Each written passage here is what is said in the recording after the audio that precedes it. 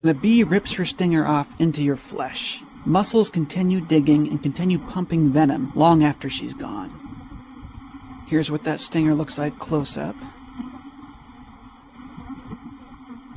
Here's what the tip of a stinger looks like. This is how it digs as it moves.